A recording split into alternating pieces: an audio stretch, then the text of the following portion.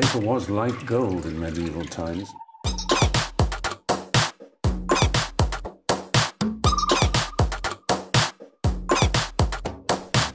Oh, not tobacco. Sugar. That everything we thought we knew about the world might turn out to be completely wrong.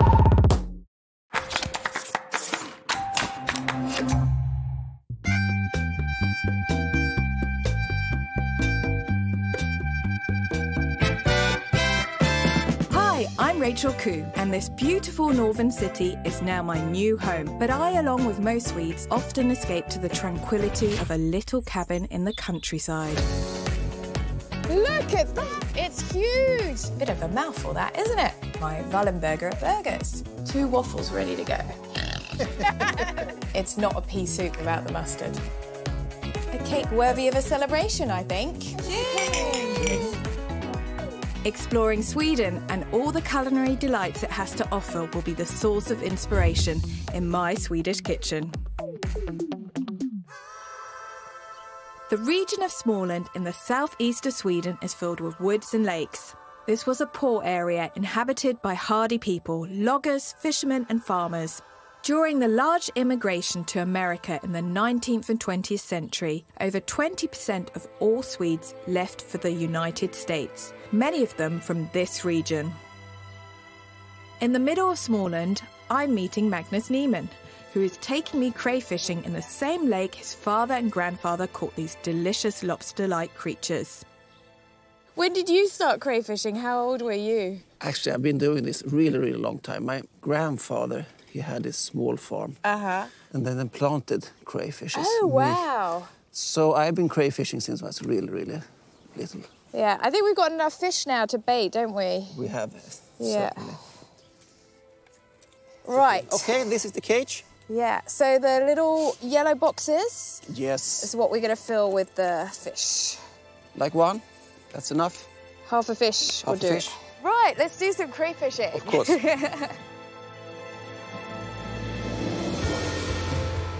Eating crayfish is something the Swedes have in common with people from Louisiana in the United States, but not with the rest of Scandinavia. We have put bait in the crayfish cages and will place them in the shallow part. I prepared this one for you. Oh, thank you very much. The cages are left in the water overnight before being pulled up. Luckily, Magnus puts them out the day before. Wow! Quite a lot. Yeah, loads. Look at that. Fantastic. Wow, that one's huge. Do you see this one here? Yeah, that was a good one. A bit angry. It is very angry. I don't want to get my fingers in between those claws. I think we've done pretty well. I think so too.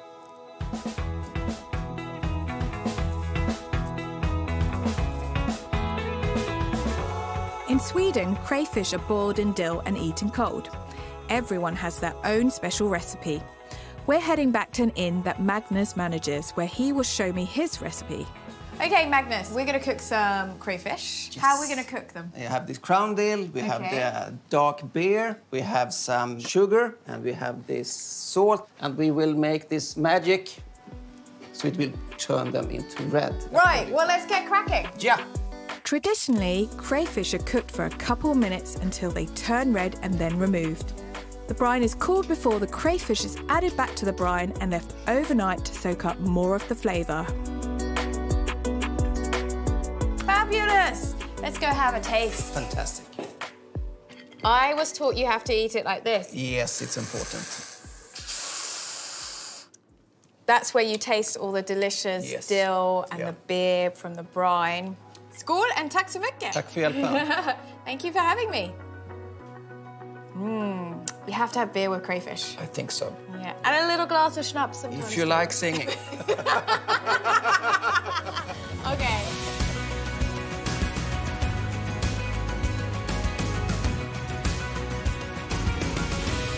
Crayfish are part and parcel of the Swedish year, August and September being the time you fish them. One of the best ways to eat them is in the form of a soup. I've got some pre-cooked crayfish here, and I'm going to shell them. Langoustine or even large prawns can be substituted for the crayfish. I'm going to keep the claws whole because they'll look really beautiful for the decoration. It's really the tail which is the meaty part. Don't discard the shells, we're going to use them for the stock. The majority of the flavour is in the shell. I think my favourite Swedish celebration has to be a crayfish party. Going out, fishing for the crayfish, and then cooking them. And then the fun bit is obviously eating them with friends and family, singing, drinking schnapps. Crayfish is all peeled, and now I'm just gonna make my base for the soup. You need 1 carrot. Finely chop your carrot. Stick of celery, same procedure. And finally an onion. I'm gonna get my pot nice and hot. A little bit of oil in there. Your carrots, your celery and your onion. Give it a little stir. You're just softening the onions at this point, no caramelization. Pinch of cayenne pepper, some paprika, tomato paste. You're basically frying this until the onion's soft. I'm gonna add some white wine, and then I'm gonna add the shells. They've got all of that lovely crayfish flavour in there.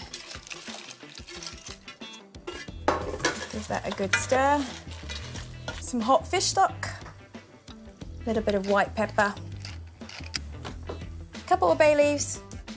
All you need to do at this point is let it simmer for about half an hour so the stock reduces and intensifies in flavour. Leave it uncovered.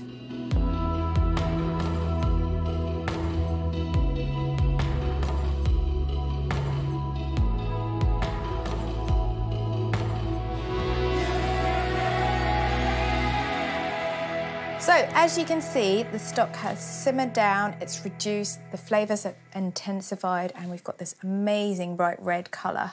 I'm going to remove the shells and all the little bits in the soup.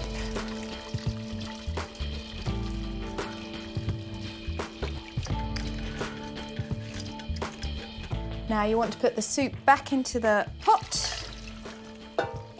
And then I'm just draining the last bit of the stock away. Some double cream.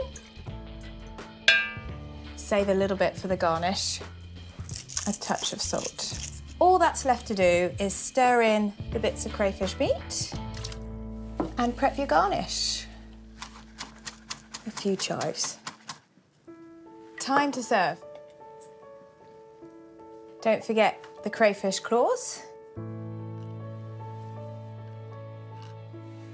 A sprinkle of chives. Before I forget, a splash of cream. That's all you need for your crayfish party.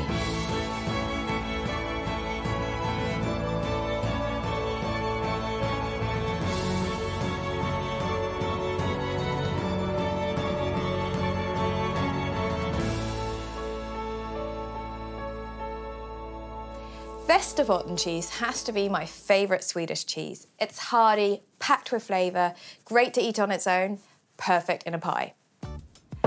I'm going to make my pastry for the pie. Need some plain flour, pinch of salt, a tablespoon of mustard. It's not what you normally put in pastry, but this gives it extra flavour. Cold butter. And now you just want to rub the butter and flour through your fingers to make a sandy texture. This is why it's super important to have cold butter. If the butter's slightly warm, it'll start to melt. When you have that crumbly texture, I'm going to add some vodka. What that does is not add an alcoholic flavour, but actually keep the pastry flaky. Vodka will help bring the dough together without developing the gluten, unlike water, as the alcohol evaporates during the baking process. I'm going to roll out my pastry between 2 sheets of baking paper. It's better to do it this way than flouring your work surface, flouring your dough and rolling it out in flour. That way you minimise the amount of additional flour you add to your dough. Also, it's super easy just to move your dough around. The pastry should be rolled out so it's larger than your pie tin. Now, once you've rolled out your pastry to the right size, it's going to go in the fridge for 30 minutes.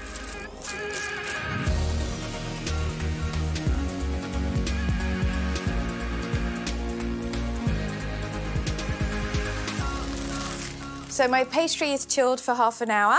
I'm going to put it in my tin. Make sure you tuck right into the edges there. Push it down a little bit. Then I'm going to take the rolling pin, Just run the rolling pin around the tin. Prick the base. This stops air bubbles forming in the pastry base.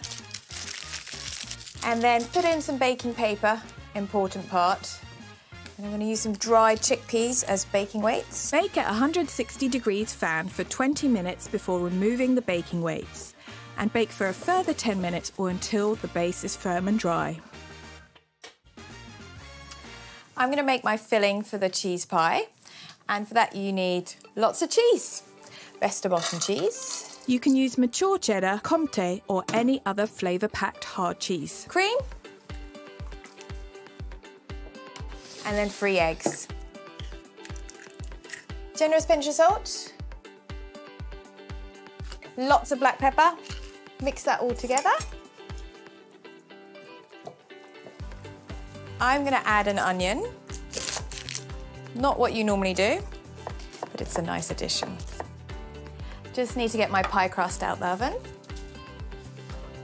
Pour in your egg mixture. Top the pie with the onions. And then that goes in a preheated oven at 180 degrees for 25 to 30 minutes. To my Västerbotten pie, I'm going to do a chanterelle topping. Once the butter is sizzling away, you can add your mushrooms. We chop the parsley. Add a pinch of salt to your mushrooms. Västerbotten pie usually makes appearances at midsummer, crayfish parties, Christmas, but I actually really like having a slice with some fresh green salad. Don't need to serve it for special occasions.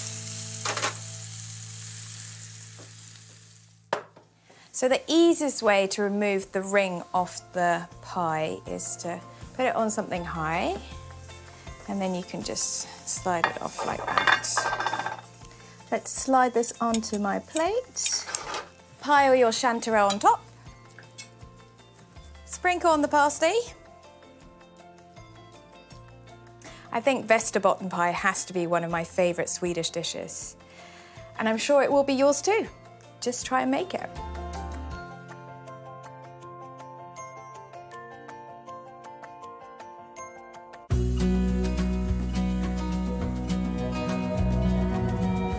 I'm on my way to the Costa Border glass factory. Glass has been blown in these parts since the 16th century. The dense forest provided perfect fuel for the glass blowing fires.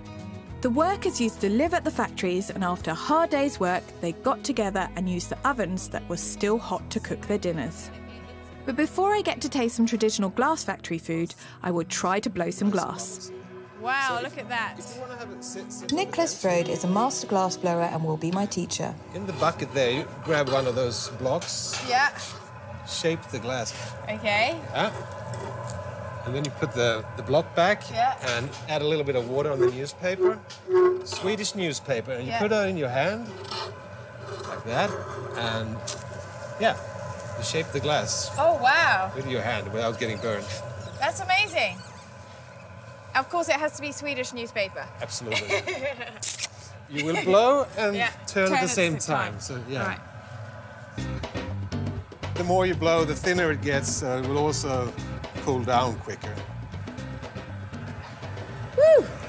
Takes a little bit of practicing. Yeah, but how long have you been blowing glass? For about 30 years. Yeah.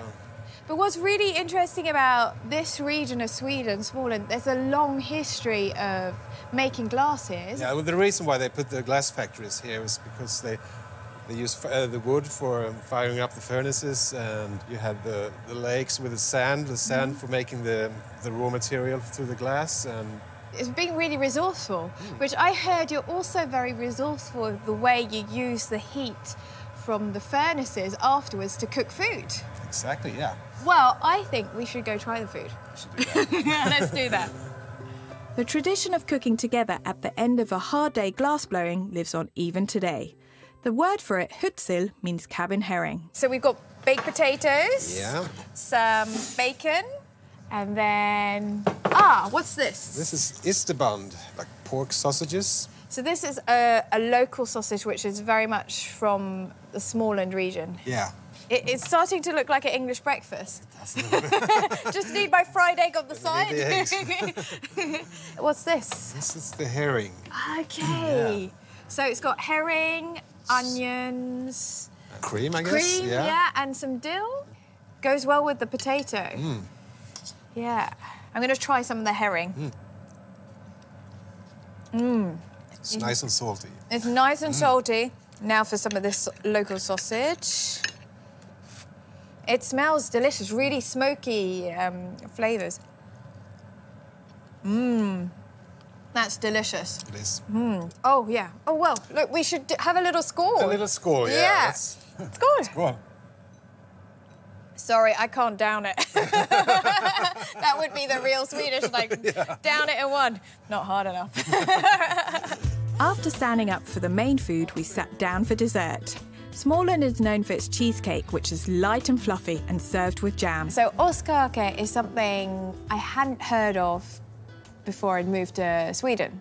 Okay, It's something which doesn't really travel beyond Sweden. Ost is cheese and kaka is cake, so it should be cheesecake. Cheesecake. And it's warm. It is warm as well. So makes it even a little bit more tastier. Feels you like it? Yeah, I love it.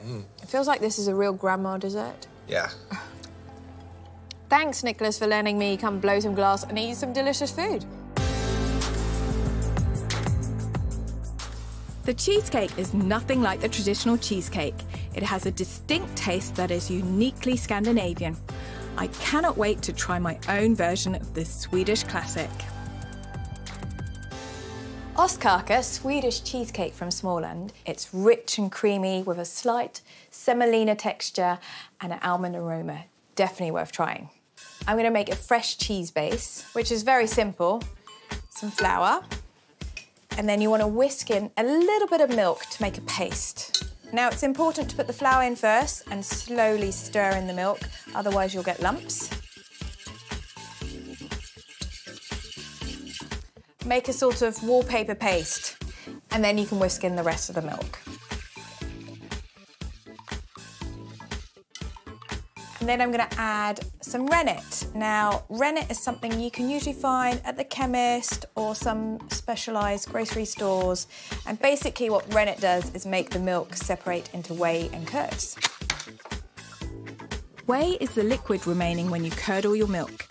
Curd are the milk solids which are strained to make the cheesecake.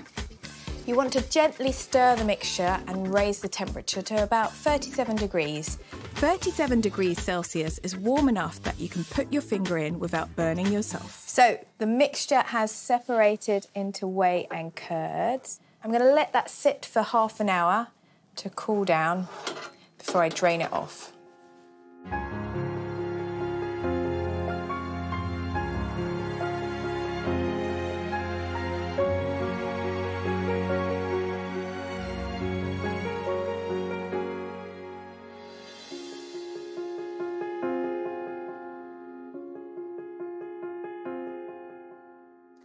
So my whey and curds, they've separated nicely, and I've lined a bowl with a clean tea towel.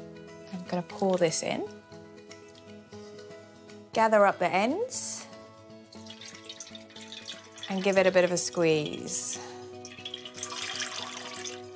You want to remove as much liquid as possible.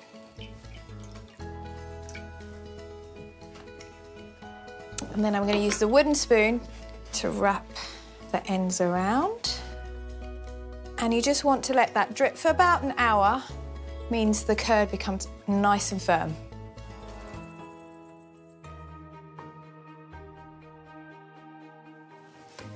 So you can see we've just got the curd left and it's dried nicely. A tablespoon of sugar, a pinch of salt, ground almonds, and then some bitter almonds for the almond aroma. If you can't get hold of bitter almonds, you could use almond essence. You don't need to use too much. It shouldn't be overpowering. Now to bring the mix together, I'm going to add an egg, single cream, and then you just mix it all together.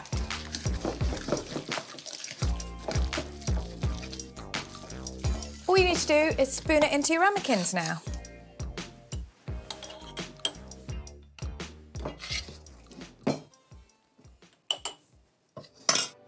Preheated oven at 175 degrees fan for roughly 15 to 20 minutes.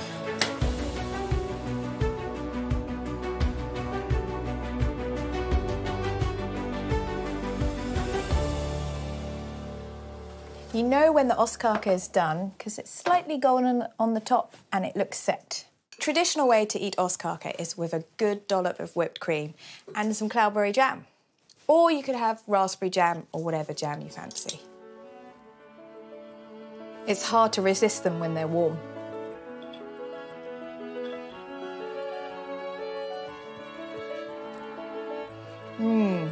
Couldn't think of a sweeter way of finishing a meal.